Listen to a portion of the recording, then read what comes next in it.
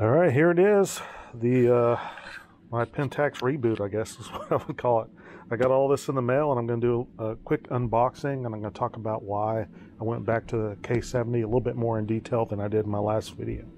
So you can see I wasn't lying. I ordered all this stuff. So let's start unboxing. I'll start with some stuff that I have not used before. This, I hadn't opened any of that. Well, I opened the K-70 because the outside of the box was black, so I just want to make sure I got the right one, and I did. But let's see here. This is the 11-18 f2.8 DA star lens. Get your warranty card and all that stuff, but there's not really anything else in the box. So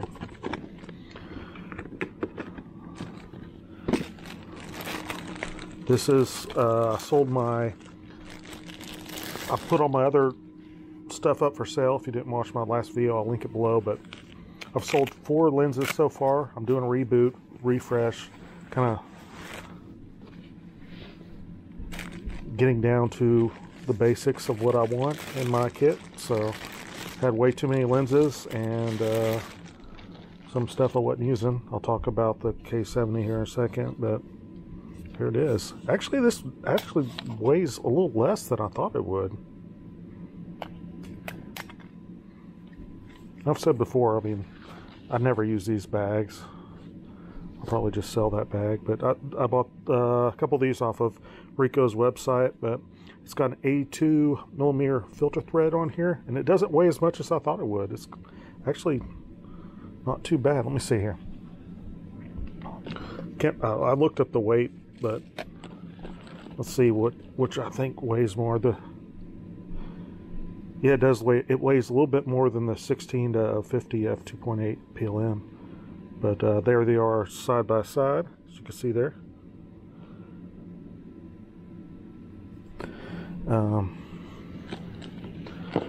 Get this right here. Put this back on the camera. I need my glasses. Oh, here we go. There we go. All right. All right, we got this here. Nice metal back, of course. Very nice. Let's move on to the next one. Big, massive hood. Look at that. Wow. I don't know if I need to unbox all this, but the best lens of all time right here. I'll compare it to weight compared to that beast right there. And actually, I'm going to do some comparison videos on some of these lenses, just because I said before, this is my favorite lens of all time. It's not, I mean, optically it's really, really awesome, but this 16 to 50 is better. I can tell you that right now, but this one's just more of a joy to use. So they're both extremely awesome. I mean, they're not that far off, I would say, but I mean, obviously the focal range is a lot different, but just look at that classic. That kind of got that old school feel to it. Oh man. Oh, and this thing is like lightweight compared to that. That 1650. Another bag I'm not going to use, but we'll put this aside. And let's go ahead and talk about a couple of reasons why I switched from the K3 Mark III back to the K70. And a lot of people might think I'm crazy, but when I had the K70, my vlogging videos, I shot probably 80% of my videos were shot with the K70. So it's just a great vlogging camera with the tilty screen, lightweight, and really enjoyed doing that. And the one thing that I was wanting from the K70 is for it to have 4K. Well, the K3 Mark III, as you know, has the 4K, but with 4K, the camera overheats. And also with the 4K, it's restricted. Most of the other cameras nowadays have the, you know, it runs to the end of the file, then it starts a new file. Well, with Pentax, it hasn't done that. And I was waiting for them to fix that in the firmware. They've released like 4 firmwares, and they hadn't done that. And it also does that with the 1080 60p on that. So all you get is like, you get a couple other different ones, but the one I use is 1080 30p on this one. Look at that beast. Oh, nice. Oh, missed that so much. Look at that. And you got the 2 knobs here. The thing that I did use on this one, it was this extra knob up here. I switched that to ISO, and I had this one with my aperture, and then this one with my shutter, or not shutter speed, but I usually shoot in AV mode. This was exposure compensation.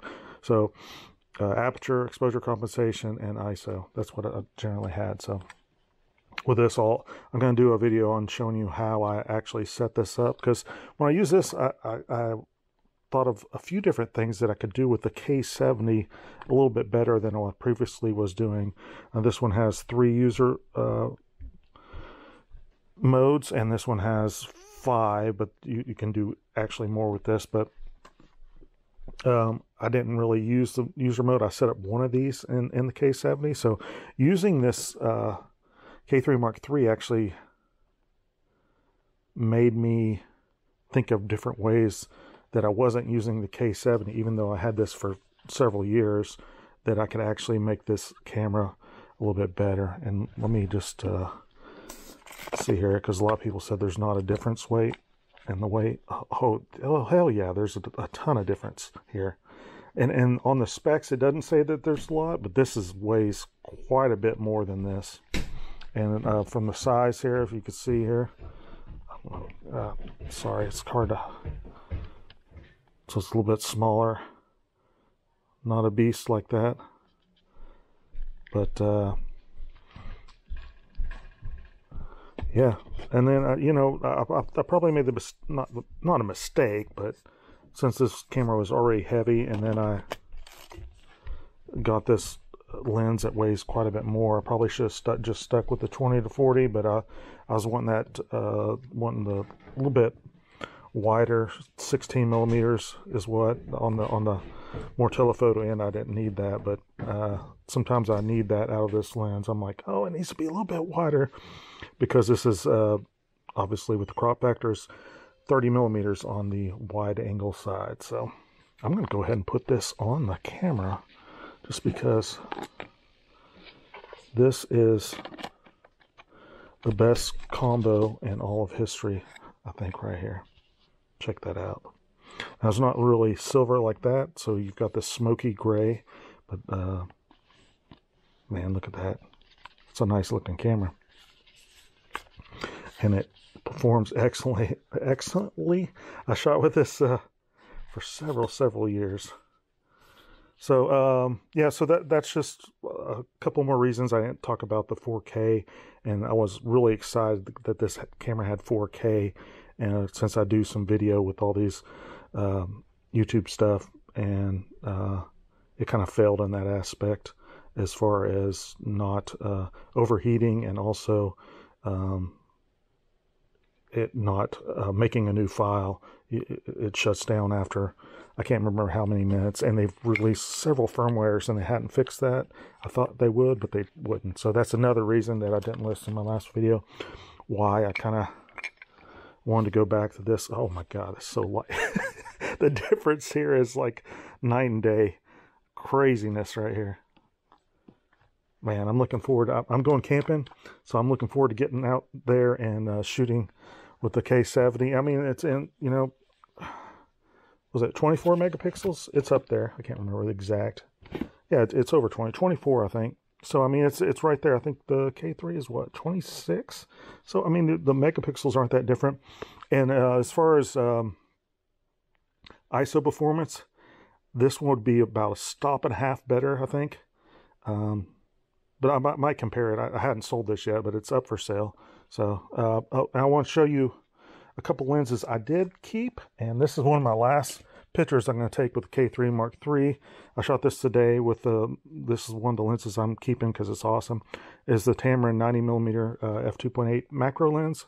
Shot this today, so check that out. A little dragonfly in my yard, kind of cool. And also I kept this, but I'm not sure if I'm going to resell it or not. I'll have to, when I open this 300 DA Star, we'll kind of compare the weight, but I want to compare these two because I had them kind of separate, so I'm going to do some comparisons, so stay tuned for those videos. So I'm going to keep this for a little bit. I have a feeling I might end up selling it. I'm going to compare the PLM to the the SDM, and we'll do that video. It should be very interesting. All right, let's go ahead and open that beast there. I remember it weighing a little bit, but we'll see here. The other thing is, a few months back, I've got to redo all my insurance because I got insurance on all this stuff that I'm selling. So I'm going to wait for it to sell and go through all the process, and then insure all this new stuff. I'm sure they'll love me. I like changing out all this stuff at the insurance place, but that's what they get paid for. So, all right. And I remember loving this lens. Now, I did have this 300 before, and the SDM did fail on me. I bought it new, and I got it fixed under warranty, but it's about what I remember. Let's see. Oops. Weighs a little bit more than the 11 to 18, but not too bad. That's what I kind of like, the primes like that. Back in my Canon days, the 400mm prime without the image stabilization didn't weigh that much. But if you bought something with image stabilization, it weighed more. Obviously, Pentax has image stabilization on the sensor, so you don't need that. But this weighs a little bit, and that's why I wouldn't buy the 150 to 450 just for me. I mean, if you're gonna put it on monopod or whatever, I know it would just wear me down. So I'm gonna take this camping and do some really good shots. Let's compare the weight here.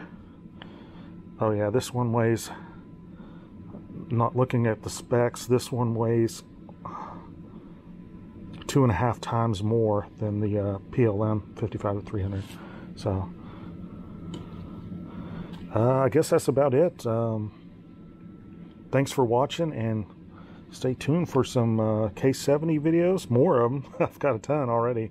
But like I said, this is the Pentax reboot, I guess is what I would call it. So thanks for watching. I'll be going camping. I'll be doing a few reviews and kind of comparing some of the stuff that hadn't sold yet. Sorry.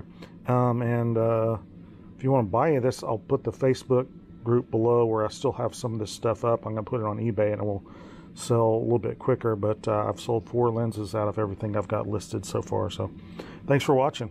Go ahead and subscribe if you haven't.